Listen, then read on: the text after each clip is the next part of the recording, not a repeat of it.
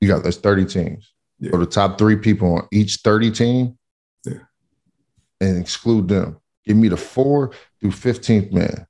Just the 4 through 15. Right. Name one of them that's better than me. But I'm sitting here like, bro, there's like I've worked out with these dudes. Yeah. I've watched their GM come up to me and ask me like, "Yo, why you not playing?" Right. You know why I'm not playing, and I feel like it's a whole genre that happened to. Mm. The Joe Johnsons, who obviously still got games, still play. Jamal Crawford still got games, still could play. Nick Young still got games, still could play. Isaiah Thomas still got games, still could play.